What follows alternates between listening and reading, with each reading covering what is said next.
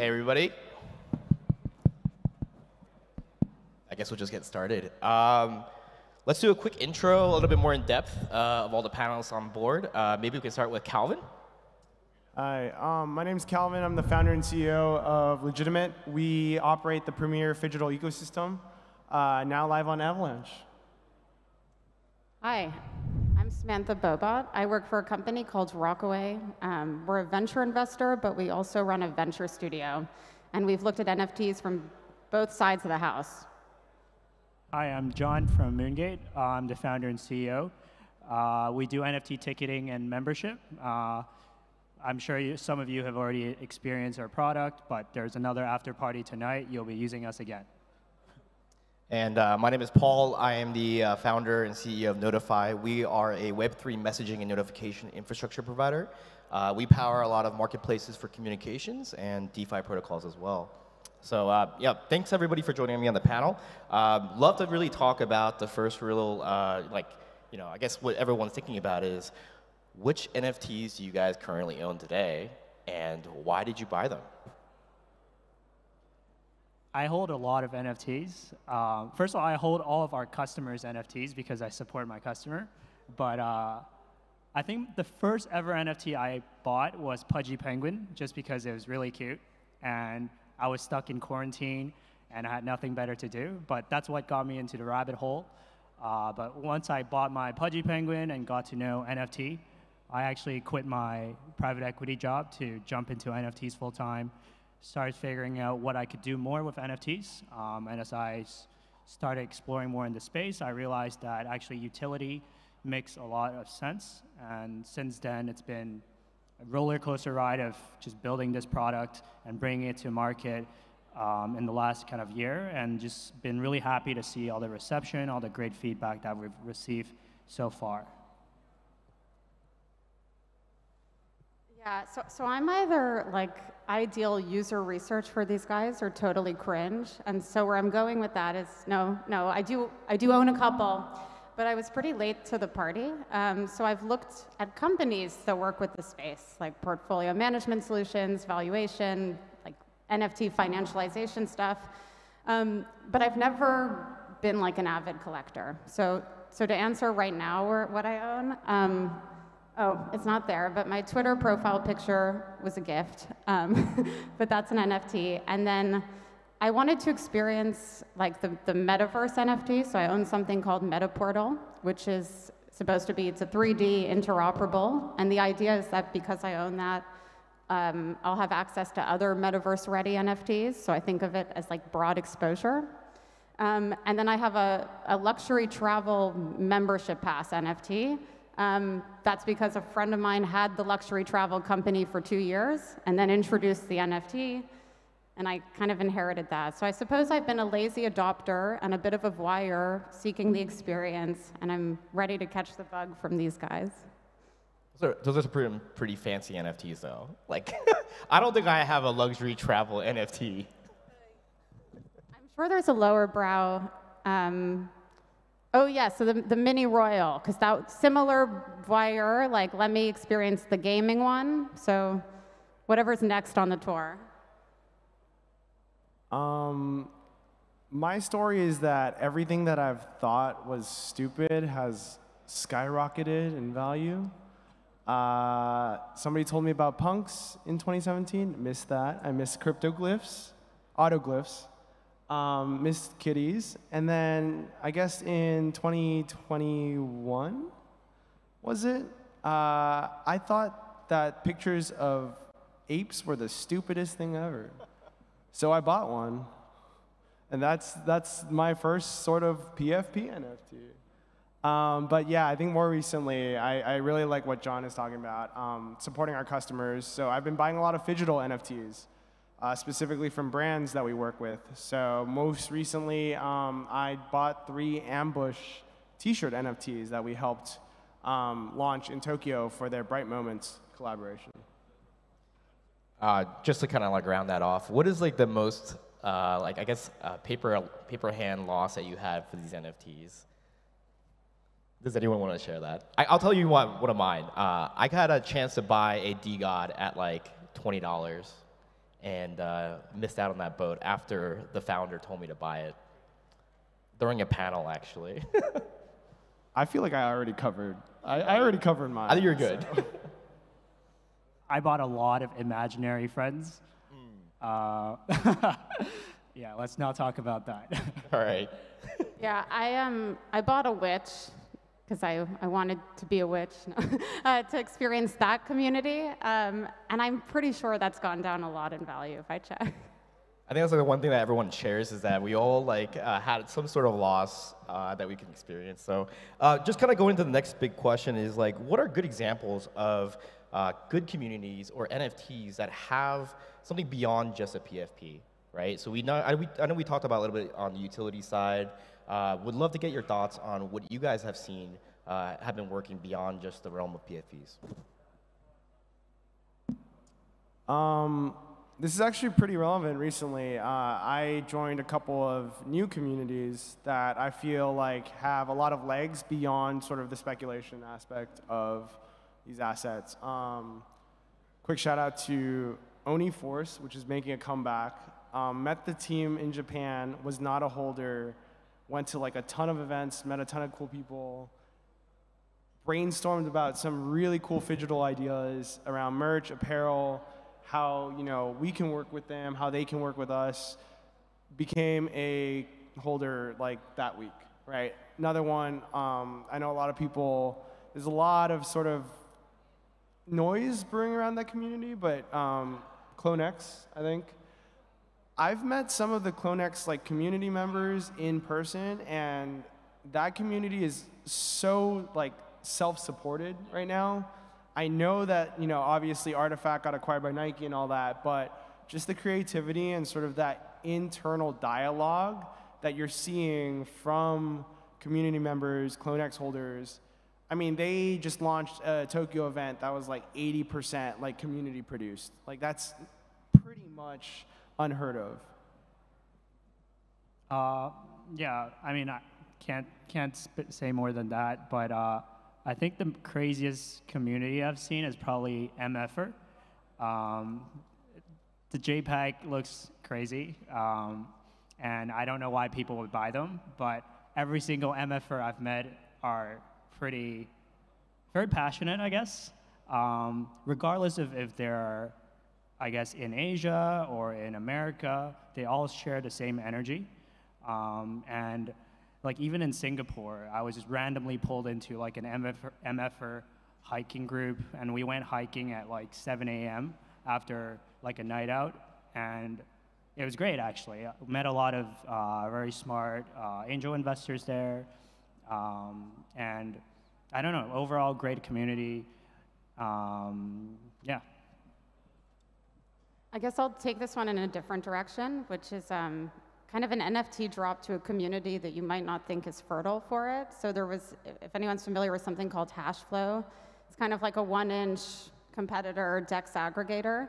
What they did was dropped NFTs before they launched the token, and before they announced the tokens would accrue to NFT holders, so presume they didn't know there was a financial component. It was sort of just a leaderboard tracker. So for people who put trades through or refer other traders, what was really interesting was that like people became fervent about these weird robots that, again, have pretty much nothing to do with like the market maker mentality or traders on that. So probably that. Actually, I suddenly thought of another community that's crazier than MFR. It's like the Barachain guys with BitBear. Yeah, that one's. I'm on their spaces, and they're just going like ooga booga nonstop. My friend's like BD lead there, and he's just showing me all day on this project. I think Samantha brought up something that had a little bit of inspiration, and also with the previous panel about on-chain analysis and all that. I think the Paraspace team recently almost got hacked, except a white hat group front ran the hacker's transaction, which scared a lot of people. So for those of you who don't know, Paraspace, DeFi protocol, they actually did NFT lending and like buy now, pay later before Blur rolled it out recently. but they were really much targeting sort of ape coin staking. Anyway, there was a vulnerability. The hacker found it, submitted a transaction, but screwed up the gas price, got front ran by a white hat group, and the entire community was saved. And they just recently airdropped this Paraspace vault to kind of like, as a joke, commemorate everybody who survived the hack. And somehow it's become sort of just this token of discussion around, you know, what constitutes a community, really. Do you guys think that, in your experiences, that there's any differences between geographical, like communities or people that are more interested in NFTs or utilities? From my experience, and we deal with a lot of customers in Asia, generally speaking, customers in Asia like to do more like tangible, real-life utility and that are tied to their NFTs, besides just like having it as a JPEG. So these could be maybe like a discount at their store, event access, or kind of other utility. So it's quite good for us because, I mean, we're based in Asia, and we are able to work with a lot of customers directly there. We are, as far as I know, the only guys out there that are doing kind of utility, NFT, end-to-end. So I think that's probably the biggest difference. Not to say that like the kind of communities in America are not like actively doing these type of stuff. Just maybe it's a bias because that's where all our kind of BD is focused on. But that's kind of the general feedback I've been seeing. Any insights there, Calvin, too, of what you've been saying? Not to sound like a broken record, but I think I have to reiterate what John said, to be honest. So Legitimate helps brands and projects create physical products that are tied to NFTs via NFC tags. And we've been operating for the last 4 years, specifically in the States. And getting this off the ground in the States was actually really, really hard. One, primarily because nobody really talked about NFTs back in 2019. And two, nobody in the States really knows how to use NFC readers. Like, that's not a thing in the States. So what we've actually seen... Apple Pay came in. Apple Pay came in, right.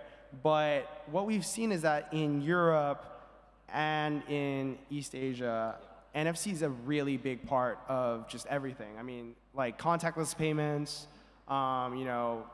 anything from like sending sort of like contact info, that's been around for decades. And as it pertains to NFTs, specifically with what we do as like a phygital ecosystem, we're seeing way more sort of interest in places like Japan, in places like Hong Kong, where people already know how to interact with these types of technologies. And I think as that propagates, hopefully that'll spread further in terms of towards the West. But no, I mean, Japan, Hong Kong, East Asia as a whole is really, really popping off right now.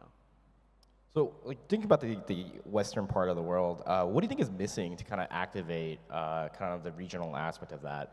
What do you think would trigger more of a mass adoption in the Americas or the East or Europe in that sense? Yeah, I would love to get your thoughts on that. Like, what do you guys think is missing? Yes. So I think on the one hand, there's a bit of the just the kind of wow factor. So this is the stuff when someone will say, oh, games, okay, if gaming NFTs are going to take off, the games have to be exceptional, right? Or the metaverses have to be truly immersive. Or real world utility, next level, right? So it's not just a buy and hold, but it's that I don't know, I own a piece of land, I'm in a focus group with the brand, I vote on this, I then participate in something. So just a lot more of this experience can only exist because of this NFT. I think is one side of it. You think it's a little too forward-facing versus more of a practical, like, what do I get today? So I think of it in two. So one is the today, making these cases hit you with the experience, and then the other is perhaps the more esoteric. And so the way I think of that is digital assets, I guess beyond speculative use cases, should be really interesting if we can transfer value in new ways, or if they coordinate people in ways that we can't do before. And that's the more esoteric, right? It's like, could there be something where I'm, I don't know, contributing a view to the IMF alongside someone in China and somewhere else, input on policy that I can't do today? And so I think if one of those take hold, that's like, wow, I see this intersecting my life, and I could never engage with this amorphic cross-border community, I think that would open up creativity beyond like the first speculative for the art people, for the crypto native, PFP addicted people. Yeah, so I think from our observation working with both Western and Asian customers, in Asia, usually when customers approach us, it's driven by like a top-down mandate, like the chairman or the CEO wants to do something like this. And they're usually very bold. They want to do something flashy. They want to take risks. So that's why a lot of these activations are more complicated. It's more immersive. You can do more besides just a JPEG or just accessing an event. Whereas in America, the people that we're connected to are usually like maybe middle manager that they have to show that, oh yeah, I'm innovating, but at the same time, I can't be too innovative just because in case I screw up, I'm going to look bad in front of my boss. So I think that's why there's a bit of disconnect between the two cultures. But I think as we kind of show more successful use cases in Asia and bring that towards the Western market, I think more and more of these managers would be able to show that case study to their boss and see that, hey, actually it's not risky at all. They're not only better, but they're also cheaper than the Web 2 alternatives. So why not do this? So thinking about that a little bit, what do you think has been established now with a lot of the Western companies and brands crossing over to NFTs? The Starbucks one has been minted twice now. AWS just announced their own marketplace as well. So we'd love to kind of think about what you guys think on how do Western brands or Western companies evolve into more of the adoption phase with what we just spoke about?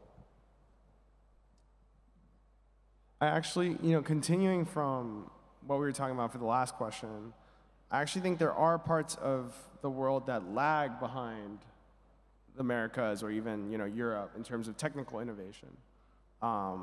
But what we're seeing is actually those parts of the world really kind of doubling down, tripling down, where the States or Europe hasn't, right? In terms of NFTs, I think I just flew in from Tokyo after ETH Tokyo, and I think they're, they are talking about things that the rest of the world has started talking about, maybe 6 to 9 months ago.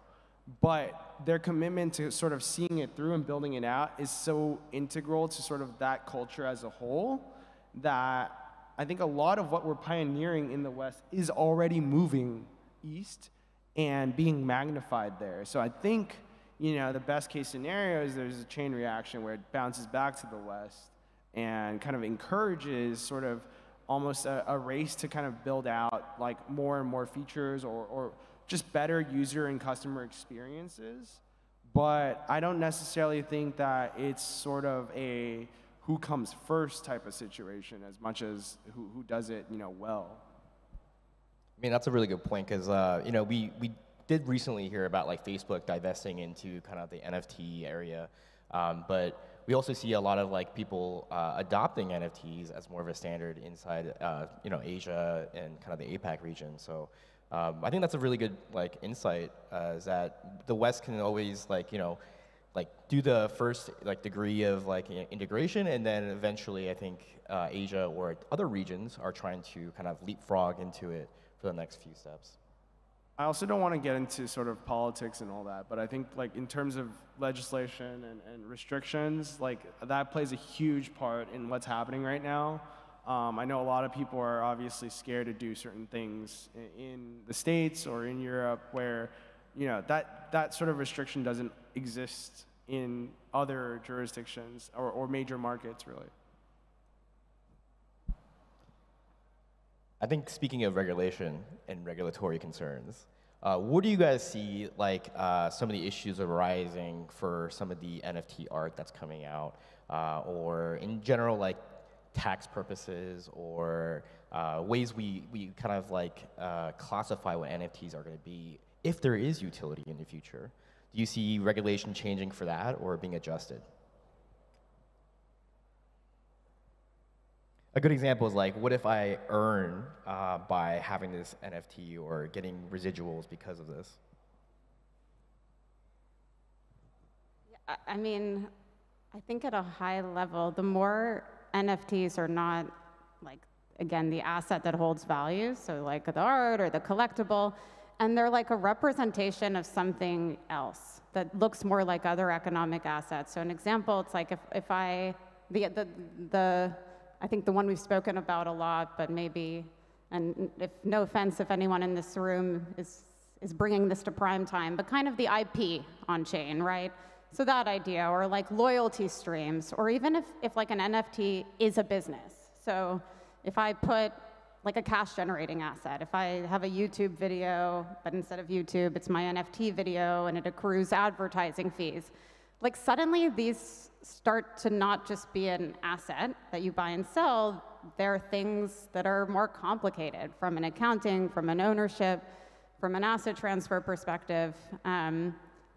So that's kind of a total flop of a non-answer if you were looking for a prediction on regulation, except to say maybe it's going to get more complicated, and maybe a new accountant at EY should start to make his name on this because he'll get more business over time. I prefer if they didn't do that so we could take advantage of some of these tax benefits, but yeah, I do agree. I think it's going to be very complicated. Love to get what your thoughts are too, John.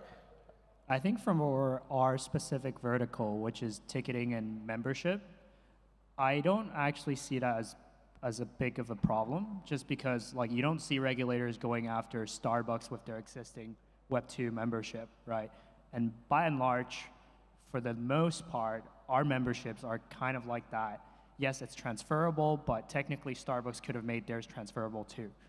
So I don't see a valid argument for now whereby regulators could say that what we're building is against certain securities law. For sure for ticketing as well, we're basically just selling tickets as NFTs, just like Eventbrite, just like Ticketmaster, but only difference is that our tickets are NFTs. And obviously we have a lot of additional immersive experience that comes from it, but none of those are like investments. Like you don't get monetary value from it besides just getting more experience. So from my, I don't really expect, at least for now, to see more regulation unless, and this is back in my Web 2 days where we saw there is a lot of lobbying that happens from like traditional players that are very close to regulators. Maybe that might happen. Maybe Ticketmaster might come in and lobby with the government and say that for whatever reason, we are building something that I guess is against security law, then maybe that might happen, but I don't think that's truly justified. I think, John, I might want to pick your brain on this too, since I think we both work to onboard traditional brands into Web3 via NFTs, but not PFP NFTs, especially not NFTs that have speculative value. One of the hardest things for me personally and our company to kind of get across the line is with the media, with the noise, a lot of these companies are coming into these conversations really scared of the legal implications because of the uncertainty around regulation. So actually, when we go to a company and pitch, hey, actually, you can turn your t-shirts and you can turn your like sneakers into NFTs by leveraging our technology, putting these tags in your shoes, you know, they're scared of the word NFT. But if we like take that word away, all of a sudden it's like, oh yeah, like that totally makes sense. Like let's do it. End-to-end authenticity, digital experiences. So I think almost in a good way, one, this bear market, if we can call it that, is actually helping because there's a lot less noise in this space. But two, I think from a media perspective, like from a Twitter perspective, I think we just all need to do better. I'm sorry if there are any journalists out there that I might have offended, but like totally in terms of like what you guys are reporting on, that impacts the space more than anything else. Any sort of technical advancement we can do, these brands are looking at the Cointelegraphs, the Washington Post, the New York Times, especially New York Times, in terms of what they report about blockchain, about crypto, about Web3. And I think, like Samantha said, NFTs as a whole can be representative of more than just a PFP speculative asset, right? And you're talking about even like new EIPs that are coming out, 6551, where like NFTs can represent complicated entities that own other things and otherwise. I think we just need to change sort of the general perception of what an NFT is. So I know we have a little bit of time left, but I wanted to end on this one last note, which was kind of extending what you said. What is one thing you would want to be changed in kind of the market today to proliferate kind of the expansion of NFTs? What is holding us back, and what is one thing you would love to really address? I don't think this is addressable, but there are a lot of middlemen, even in what we do now. Like, if you want to connect to a brand, there's always like consultants in the middle that want to take a cut. And a lot of times these guys would end up like jeopardizing the entire deal because the economics just don't sit right with them. And that's just so stupid to me, because the brand wants to do it, we're ready to do it, but the middleman just cuts the deal. It just falls apart because of the middleman. So I don't think it's possible, but it would be great if we could somehow be able to directly connect with the brands and just bypass the middlemen and just make things even smoother. Do you think the brands right now just don't know who to connect with, or well, what's your experience been like of why these middlemen are so important to the process today? Yeah, so I think the brands generally they don't want to put all their eggs in one basket, right? If they have someone on their team that's saying, hey, this company is good, but ends up being like a shitty company, it's on them, right? But if it's through a consultant, they could kind of shift the blame to them. And obviously, a lot of times, these consultants are a lot more connected in the space. They know who's around, they know who's not. But I think as our companies grow bigger, I think gradually we wouldn't really need these consultants to just interfere with business. I think for me, it's probably just changing a short-term mindset, and maybe I'd muse kind of supply-demand dynamics in this space. And so what I mean by that is, if you build for demand today, right, that's kind of like degen and Web3 native, you're going to build a certain thing. And that's fine if you assume the resources are infinite. If they're not, then you have a misallocation of capital, right? So you're putting a lot of your eggs on things that find happy, eager audiences today, and you might not be funding these kind of bigger ideas that would really bring in new audiences, right? That really change the way they interact, that really change the way they live, change other industries. You're staying kind of incestuous. So yeah, the risk of misallocation of capital. Final thoughts, Calvin? Twitter thought leaders. I think we need to get rid of them. Wait, what about Twitter thought leaders? I think they are harmful too. Okay, yes. So get rid of Twitter. Well, that's a very blanket statement. I'm sorry. If you're actually, tweeting valuable insights and knowledge, then keep doing that. Are you talking about more like NFT influencers? Yeah, I think so. I think more so, like, especially with the rise of AI, it takes me like maybe 10 minutes to spin up a ChatGPT Twitter bot to say 5 things you need to know about the NFT space, like going into May 2023 or whatever, right? And I think there's so much noise there, and I think we're seeing a movement away from Twitter towards Blue Sky, but I think new people who enter the space think they have to do Twitter and like have to do GMs, like 500 GMs a day or whatever. I just think as a space we need to move beyond that. And I know I'm gonna anger a lot of people by saying this, but that's just so done. Last cycle. Well, thank you guys so much for your time. Really appreciate your thoughts and feedback. Thanks, everybody. Thank you. Thank you.